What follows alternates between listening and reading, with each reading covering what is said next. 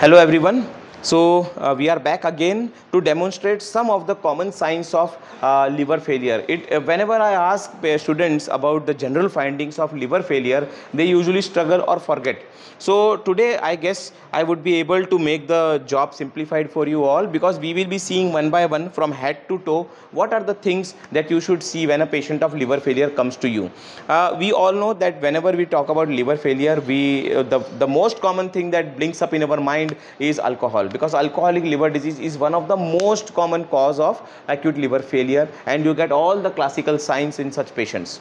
Similarly, if a patient has a history of blood transfusion or unprotected sex or some surgery, some tattooing and all, they may get some viral infections like hepatitis B and hepatitis C that will lead to cirrhosis of liver, which will subsequently lead to liver failure. So these are some storage disorders, some other diseases like hemochromatosis, Wilson's disease can also lead to liver failure in the long run.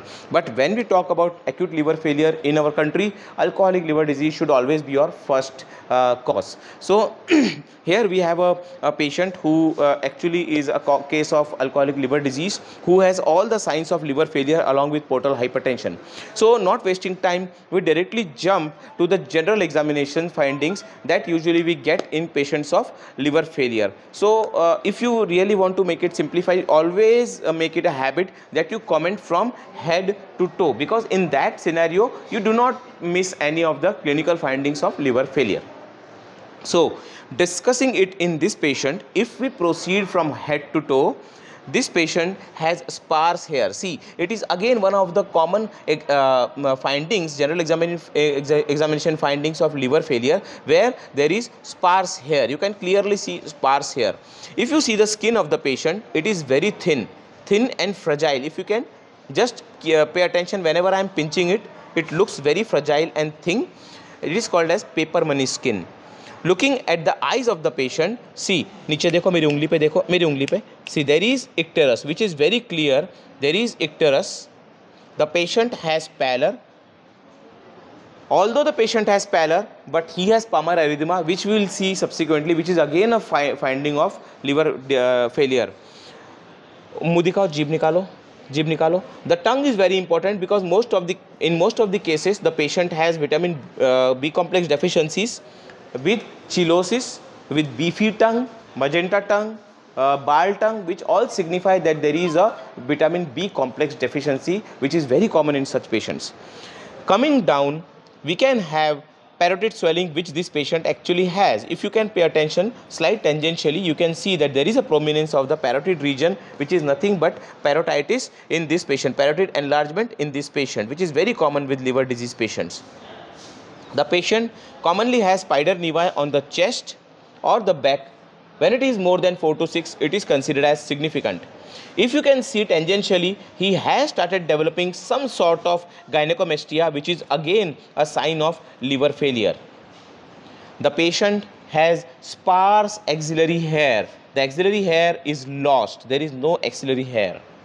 There is muscle wasting, which is again one of the findings. If you can see, the patient has easy bruisability.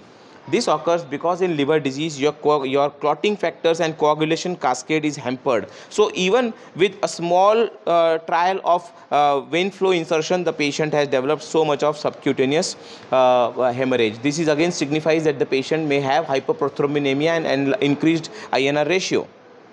Very importantly, I forgot the hand. The hand is very important. Such patient usually has palmar erythema, but since he has anemia, he has some sort of pallor, but then too the tips of his finger and the base are very red, because it is because of the hormonal abnormalities that the patient develop palmar erythema. If we ask the patient to extend the elbow, to extend the wrist and keep the fingers open, the patient will start developing these tremors, which are coarse and which is also called as liver flaps or asterixis. Why this is important? Because they indicate that the patient is going into hepatic encephalopathy. We will try in this patient. आपको ये हाथ सीधा रखना है, इधर ऐसा रखना है और हाथ को खोल के रखना है, उसको भी ऐसे करो. See, we will try in this patient. So this is the way you check for liver flaps, asterixis. This is negative in this patient because he is still not into hepatic encephalopathy. Coming down, we have this fullness of the abdomen, which is nothing but ascites. Again, a very important sign of liver failure, because there is portal hypertension, accumulation of fluid, which makes this umbilicus smiling. Usually the umbilicus is inverted, but as the abdomen stretches, the umbilicus becomes smiling umbilicus. You have dilated veins on the abdomen, which is because of portal hypertension. Always remember, dilated veins on the flanks are always because of inferior vena cava obstruction. I have released a video in the channel where I have taught how to decide whether there is obstruction of the SVC or there is obstruction of the IVC. That is a separate video. We will not go into the detail.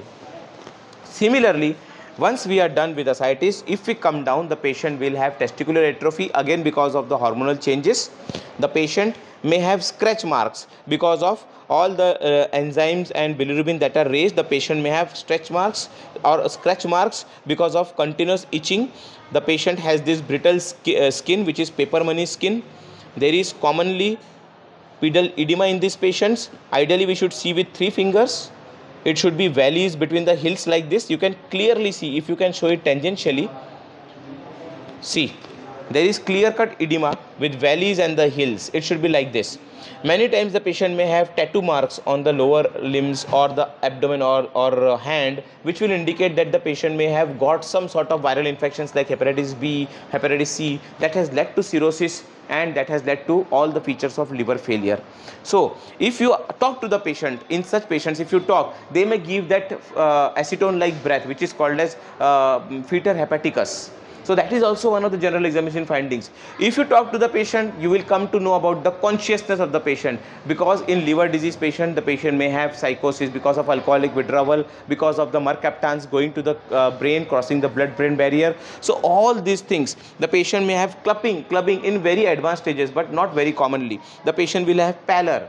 The patient may have brittle nails with whitish nail because of hypoproteinemia. So these all are the very common findings of hepatic failure. These are the general examination findings that you should not miss when you go one by one from head to the toe, one by one. So this was in short what you get in patients of liver failure. So I guess this would make things much easier now. Thank you.